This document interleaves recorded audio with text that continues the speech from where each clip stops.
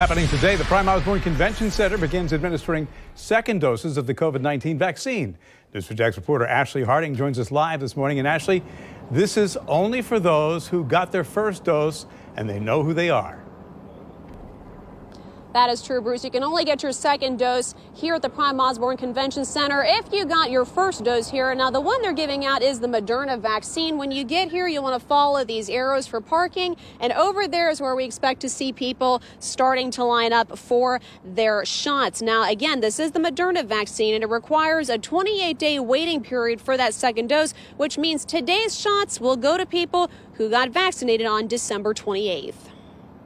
While first doses are no longer an option at the Prime Osborn Convention Center, today is the first day seniors and healthcare workers can get the coveted second shot.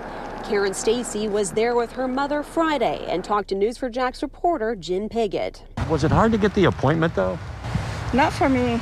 Not for you. So I know a lot of people have been having problems, but I didn't have any problems. that's good. I was able to get an appointment within 5 minutes. While people were pleased this past Friday at the convention center, the same can't be said for those who went to the senior centers.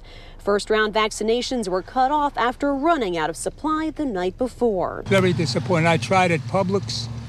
I stayed on the computer for 2 hours, never got a response. They said to wait, and then all the availabilities were taken. So I don't know how to get it. And I'm 84 years old, and I need to get it.